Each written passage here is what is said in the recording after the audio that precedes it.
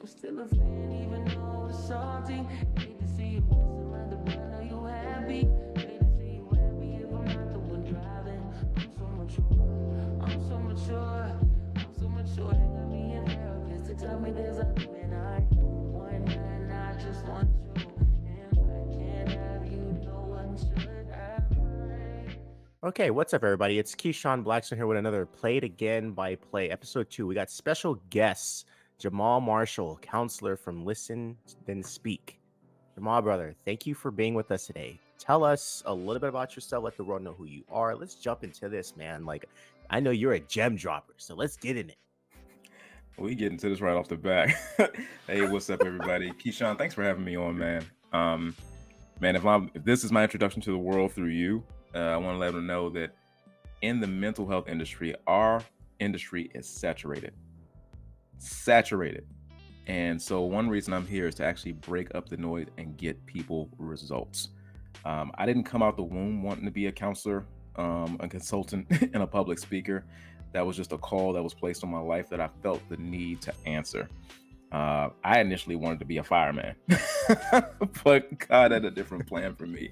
So, to tell your audience a little bit about me, I believe that what you do should always be attached to your why, which is attached to a part of who you are. And I came from a very abusive childhood. I grew up in a lot of fear. I had one parent that was absolutely divine, and another was mean enough to be Satan themselves. My dad, unfortunately, in his early days, was a drug addict and an alcoholic. And so I did not know how to predict him, couldn't put my finger on him, didn't know how to be around him. And so growing up like that produced a lot of insecurity in me, and a huge fear of rejection enveloped. And so everything was perfect. Everything was excellent because that was my way to not be rejected. Those are the signals that my brain received was this is your path out. This is your path to safety. And I carried that outside the home of being right, being perfect, being excellent, being a straight A student, being overachiever in everything. And it wore me out. And then it also led to, stuffing things down, suppressing things emotionally. It led to addictions. I mean, I went down so many dark alleys that I never envisioned. And the strange thing is when I first started, I'm dating myself in college back in 2003. Yikes. I went for computer graphics because it looked lucrative. I hated the schedule. All the classes were like 3.5 hours apart. So I was like, okay, forget this. I'm going to do general education. And it was in the midst of doing or I was 18 at this time. A series of questions would come to me. People would say, like, are you a counselor? And it was weird. I had a lot of friends that were older than me. All of my friends were twice and sometimes 3 times my age. And they would come to me with their issues. And somehow I would just listen to them and find practical and pragmatic solutions to their problems. And I would hear this for about the better part of a year and a half. And I never caught on to, what they were asking. Because I had a government job. I was working at the Department of Justice. It didn't really ring a bell with me. And then at my second year, close to getting my associates, I decided to declare my major as psychology. So let's fast forward. 4 years later, I transitioned to university. And I gotten my degree, but I sensed the need that I needed help before helping others. I graduated with 3.81. I had gotten outstanding on every performance appraisal, but I had so much darkness inside of me, so much addiction, so much isolation in so many ways. Like outwardly, I look like the star player. Everybody just loved Jahmaal, but inwardly, I hated myself, and I hated my dad, and I hated my life, and I knew that I needed to get help before helping anyone else. So it was around 2009 where something happened. It's funny that I ended up working in HR later in my life, but in HR, my paperwork didn't go through to advance me to the next level. So I got the highest grade I could get where I was in the government. And next you go for a co-op to, kind of groom you to become, a full-time person that can travel and do different things with DOJ. And the paperwork didn't go through. So the position pretty much was dissolved by that point because I had gotten as high as I could go. And so I literally had to leave the government. And everybody was like, I can't believe they're not keeping you, Jahmaal. You've been one of the most, I was the only black dude on the director's floor. And it was weird at the time. I didn't understand it, but I wasn't upset. I saw it as an open door for me to actually get the help I needed. And so I literally went away for 13 months and invested in inpatient counseling. I invested thousands of dollars and thousands of hours in like healing spiritually, emotionally, just in my mind, even physically. And then through that time, um, even a little bit before then, my dad's life had gotten transformed. I'm a person of faith, and through us sitting together on the floor, he was drunk as ever. He told me a lot about his childhood and endeared him to me. And I said, "Hey, Dad, can you just go to church with us tomorrow?" And at this time, it's not like I was living a right life myself. I just thought that was a good place for him to go and process all this stuff. And he gave his life to God. He gave his life to Christ. And I was amazed because I never thought my dad was for the streets. I never thought James Robert Marshall would ever change from what he was to what he became. And so I watched him transform, but it's still a lot I had inside of me against him. I had my own, alcohol, drugs, and stuff like that, and my own addictions. And I kept saying, I do this because the way I grew up around you. And I didn't realize that there was human responsibility on my part and trauma there. And so going through 7 months of counseling initially healed a lot of those wounds. And I got to actually sit with him and talk with him and just share so much and be vulnerable with him. And I remember him telling me, like, man, I can't judge you. That's God's job. And just receiving love from my father that I never thought I would just changed and transformed something. It put a confidence in me. And then I went back and did an internship for an additional 6 months. And so it was through that time where they started training me, because I worked in administration. It was so boring. I did website quality control, and they started training me for counseling. So I took training in the clinical, training in the practicum and all that stuff like that. In 2013, that's when I became a counselor. And I realized, especially in all of my early caseload, they all had issues with their father or a parent. And I was like, oh. So I got to see that everything that I had gone through in those first 22 years, which was hell on earth, was purposeful. I tell each of my clients, your misery becomes your ministry. And even for people who are like, I'm not into all that religious stuff, ministry simply means service.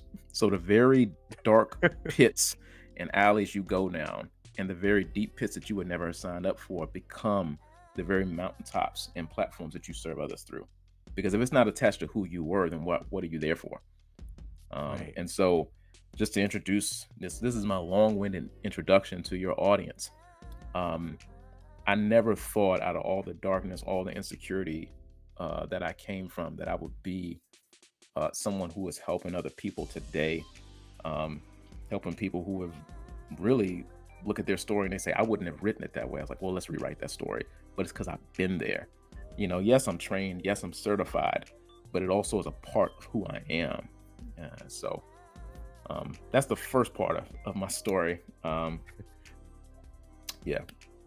No, it's great to just hear that insight. I mean, the world, I'm pretty sure, appreciates you, just opening that up, cracking the egg open just like that. I mean, for one, this is like, for us, we want it to be real and organic and open. And just from hearing that little splurge of just cracking that egg open, I mean, I'm like, all right, let's scramble some eggs now. So I want to dive into next, like, you've been through, this, like I said, it's an open platform. You've been through some shit, okay? And obviously the things that you went through shaped you to who you are today. Let's pinpoint stigma and awareness. What are some of the coping mechanisms that got you through those dark times? I don't think they were good coping mechanisms. There were some negative ones. I mean, for me, I think because watching what Dad went through, uh, I didn't want any type of drugs or alcohol to stick. I drank, I smoke, but I was like, if that thing's in the genes, man, I don't know if I want it. So I kind of was Right. very careful about my consumption of any type of smoking, any type of Black and Milds, any type of whatever, any type of alcoholic beverage. I was like, yeah, let's be careful with this. So obviously I was promiscuous. That was a outlet of wanting some affection, wanting some love. And then when I decided to really lean into my faith, I said, okay, we shouldn't be doing that anymore, because outwardly that doesn't look too good. So I said, okay, well, just go with pornography. That seems like the operative thing to do, which is just it's almost as strong, if not stronger, than crack cocaine, at least the way dopamine feeds your mind. And so that ended up being a huge addiction that ripped my mind raw. And so I had to learn um, that you have very valid emotional needs that you're meeting, or legitimate emotional needs that you're meeting illegitimately. So, what is a way to meet that need? My faith was a huge part of it. You know, prayer and meditation, journaling, also exercise. I had to retrain for years. I've been coding my brain to cope in the wrong way. And I forgot to mention to your audience, um, emotional eating was a huge one.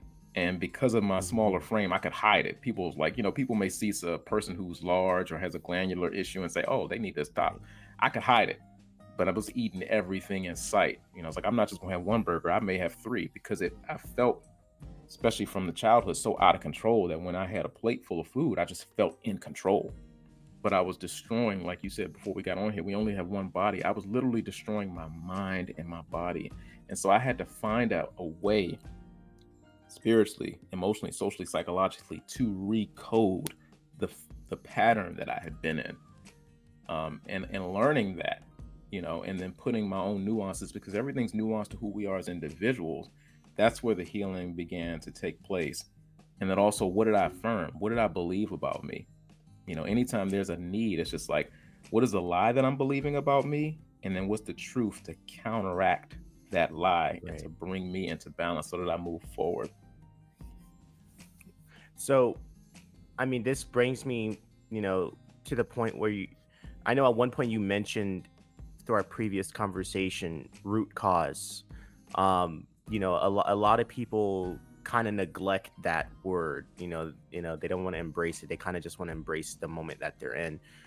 But what role does root cause play in mental health? I mean, yeah, this is supposed to be a business conversation, but I think going back to the word root cause, I mean, everything that we do as human beings evolves around our state of being in the moment that we're at. So many people would say that it's cultural background, how we're raised, the morals and ethics that we come from.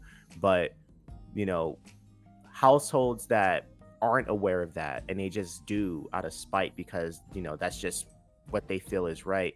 How can we ample and tackle some of those arenas to just bring awareness to that? Because we don't have enough awareness for that message these days. Right. I want to go back to something you said, that this is a business conversation. I mean, I work with coaches, consultants, and service providers, and even people in the career field who are six-figure earners. They're all in business, but they all have a headspace. So that's the very industry agnostic part about what I do. So we're doing business, because if you think about all the suicide notes that we see and all the people who have self-deleted, they were great business people that never dealt with the root causes. And so root causes are extremely important, because many of us, based on the frame of reference and our background, we show up on autopilot and we stay in these toxic cycles and patterns over and over again until we disrupt them. But we don't disrupt them when we don't know why we're doing this. It's like, what's the why behind the what? Why is this happening? Where is the pain point that we need to actually go to? And so for me, I got to see the root cause was fear of rejection. It was a huge one for me. This is why I could show up on a job and be the first one to get there and the last one to leave. And while outwardly that looked really excellent to a manager, it connoted poor time management on my behalf, because I was doing my job and other people's job. Because I would let people punt projects to me that had nothing to do with my KPIs. Why are you doing that, Jahmaal? What, are you afraid that someone will tell you no? Are you afraid to lose your job? Fear was the motivator, so it started from, which is a scarcity mindset and a fixed mindset. An abundance mindset and a growth mindset says I take risks, but it also says I know my boundaries and I establish them. And when I say no, I mean it. And this no gives me a greater place to say yes to. Easy to say that right now in the moment, but when you don't understand the root cause of why you show up the way you do every day, you'll continue to show up that way. I tell each of my clients, a pattern remains a pattern until you disrupt it, but you got to know how and why you're disrupting it. I absolutely agree with that 1,000,000%. People around us, they say, a lot of people strive for perfection. I mean, just, you can look around, just simply opening up your phone, you go to Instagram, you got people comparing their lives to one another. Like, they think that, having a yacht, sailing across the seas on a private jet. That's what they have to have in life, instead of embracing the, things that they have in the moment, which causes them to act out of spite and become something that they're not. Which plays, like I said, it goes back to mental health. It plays a big toll into their mental health. Um, it's only getting worse. I mean, from what I've been seeing, and it's not being addressed. But I wanted to address it, given that you're in that space where you deal with people in business and you deal with people in general. Um, why and how? I'm gonna start with the why. Why do you think this generation of creatives and business people have this itch to compare their lives and go after what is, for me, I believe it's obsolete and not existent, because it's not part of their nature. It's like a doctor trying to be a lawyer, but the doctor's like, oh, I want that lawyer's lifestyle, because that's just what I see that fascinates me. But why do people have that headspace? Like, what is that tick that's creating that up spike in people just wearing now a mask, to compare their lives to the next person? And how can we, what are some ways that you think we can fix it? Keyshawn, that's a great question, and I'm gonna give you a very practical and pragmatic answer. We live under a blitzkrieg of information. That's a German word. That means we are under a wave. This is the age of information. And with the advent, I don't want to say the advent because it's been around since the 60s, but now that it's out in the open with the advent of AI, information is coming at us left and right. We don't know if it's real or fake.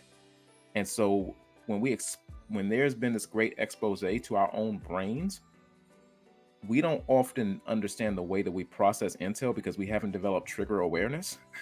And so why is this happening? It's because we're taking in so much and aren't even sure how to process the intel in a way that's redemptive. And so a lot of times we process it in a way that's destructive. That says, I have to become that thing that I'm seeing.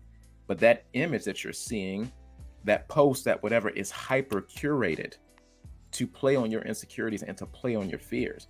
And so when we don't pause, as you know, I said a phrase that I've coined and trademarked, the problem is in the pattern, but the power is in the pause. When you don't pause, you will not be on purpose. You will be on autopilot, and you will become the architect of your own destruction. Absolutely, I agree. Now, with that being said, social media, just like going back to the word addictions, is becoming a form of addiction. It's becoming a drug, if not bigger than any drug ever been created.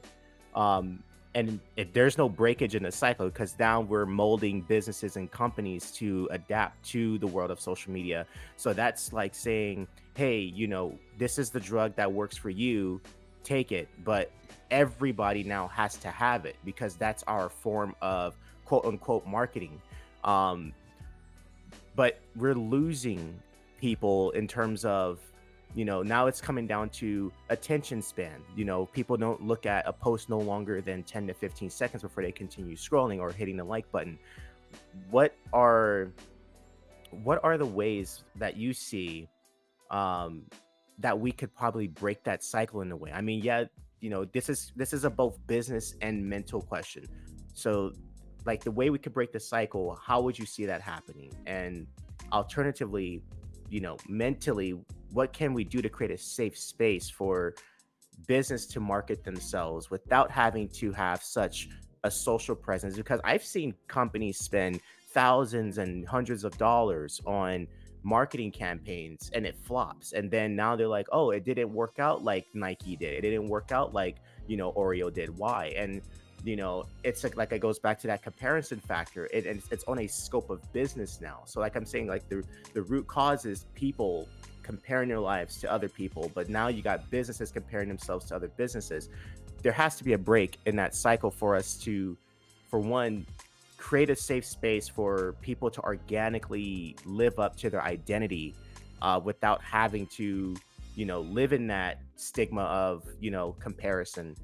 What are some of the ways you would say you can see that happening near future, 10, 15 years? Well, I'll answer the second half of the question that you asked for the first time and answer it now. I call it the digital detox. Dopamine detox sounds really good, but actual good dopamine is a good thing. But if being committed to the digital detox, you don't understand how much you don't need something until you actually step back from it. So when you pause and say, you know what, let me for 3 days, and I would actually start with a day because that's biting off a lot. Just cut the phone off, airplane mode. Let me find a series of activities that I can do without having to use my phone. Let me put the phone on emergency mode. So if like someone in my family or a close friend needs to reach me, they can reach through to me if something happens that I need to be aware of. Other than that, I'm not getting on it. It actually gives the brain and the prefrontal cortex messages that, wait a minute, there is change going on. And the brain will begin to recode. If the thing is that we never come off of it because we never come off of it. We don't give our brains that opportunity to actually adjust. And so I actually did a post. The funny thing is, a while ago, about all the misdiagnoses that are happening in my own field. Everyone moving is claiming to be neurodivergent. No, I'm not saying there aren't subsidiaries. There are about 8 to 10 subsidiaries of the neurodiversity. However, most people aren't. It's like, no, you just need to get off TikTok and YouTube Shorts. For the last 2 years, since we've all kind of come more digital, your brain is wired for a short attention span. It's not that you are so much ADHD. You just need to actually take a break with your brain. Right. And so I say all that to take the digital detox seriously when it comes to company from a business standpoint. Honestly, having strategic partnerships cannot be ignored. And for me in business, I'm saying this to your audience, that is one thing where that's how Listen and Speak has been able to scale and will continue to scale and continue to become a global brand, because I'm not here to post every day to just get a bunch of likes. If you think about my industry, the lurkers are the ones that hire me anyway, because it's mental health, Right. And when it comes to a company that wants to bring me on as a consultant, that's a little bit different because you don't have to be as discreet. But we're not monetizing by just a bunch of likes. We're actually monetizing by partnering people to do amazing work. And so if you think you have to have this online presence, and yet there's somebody in your DMs who is a multimillionaire that can't wait to work with you, and you've overlooked that because you're so focused on your posts, guess what? That ship may have sailed, and that's a missed opportunity. The one thing about Keyshawn, I know I'm preaching to the choir with you. When you deal with people who are multimillionaires and near the billionaire mark, they work very fast, they do things different, and they do a lot of stuff behind the scenes. They're not very externally facing. And so for small companies or even large companies that buy into this lie that you have to be super externally facing and you have to be doing what Apple and Nike is doing, it took them years to build up to that point, to get into the minds of people that you need our product. So also doing market research, test the product first. Sometimes people don't want something because you've assumed. That's a lot of, we'll go back to Listen and Speak. As a counselor and as a consultant and a public speaker, I can't assume I know what the audience wants. I have to actually do some research to find out what do they need and then speak to the need thereof. And so to answer your question practically, if we want to kind of 1, 2, 3 this, because people love steps, do a digital detox. Get the heck off your phone and off your computer for at least a day. Try to extend it to 3 days. Get out in nature. Vitamin D produces natural spikes of dopamine that your body needs. And also exercise. I know you and I have been talking a lot about that ad nauseum. Yeah. And then 3, if you're in business, because this is a business podcast, learn the focus and the strength and the wisdom of strategic partnerships, because that's where your referrals come in. And these are the people that grow with you. And this is really, depending on the model of your business, that's where the revenue is. Likes don't pay bills. Convince potential clients do. Facts on that. I think dude, I mean, you nailed it spot on. I couldn't have said it better. I couldn't have agreed more. I mean, last question to you before we wrap up here. How do businesses identify strategic partnerships? People want to know that world. They don't understand it. They think it's just an illusion of, a hopeful partnership of a company. But what are some of those key points and ways that a person or a business can identify strategic partnerships? Good question, Keyshawn. I want to be specific, but I also want to be nuanced, because I know you and I both know in our world, things can be a little black and white in a way that's not helpful. And I will say, for those under the sound of my voice, it will depend on your industry. For me, because I'm a certified counselor and I understand human behavior really well, I can be a little industry agnostic. Not too, you want to kind of avatar whatever that client or client base looks like, but also you don't want to shut yourself off to that. People talk about ideal client, and that is BS. You will suffer when you focus on just one ideal client. Like, I just helped this one person. It's like, really? Right. So I would say think about your industry and then connect with people who are either in that industry or have businesses synonymous with that industry. And so with my industry, most people who are business coaches, they partner with me because they're like, the person who I'm coaching, they're not getting it. They need to actually work with you first before they even work with me. They need to actually get their mind right, because they're not going to apply what I'm giving them because they're too scared. They have the Right. potential to be a six-figure earner, but they can't get out of their own way. So Jahmaal, here, take it. And then when it comes to a person who's a six-figure earner, who's already in their career space, who's wanting to build a side gig, they come to me because they need to actually manage, I call it taking the NT off management. They need to manage themselves in the midst of Right. everything coming at them. They got the board coming at them. They got their own manager. They got their direct reports. How do I manage me in the midst of this? How do I manage my own headspace? And when it comes to consulting, the way I build that out is when I have someone on my podcast, they say, you understand human behavior really well. Can you come into an organization and actually transform the way our teams do work? Because anybody can say, I'm a consultant, and come in and check off a box. I want to actually see the Right. organization win. And so to your audience, I want to say, know your brand, know what you do. And then when people start, you'll find, even through social media, people will start to come around. When you get very specific, take advantage of those opportunities. Think, how can I partner with this person? And develop questions to ask them that actually pulls that out of them. Now, me as a counselor, it's part of my profession to ask questions that pulls things out of people. So it may be a little bit easier for me, but I want to encourage everyone listening, don't deny the power of listening. Not to respond, but to understand. Understand your audience. Understand the persons in front of you.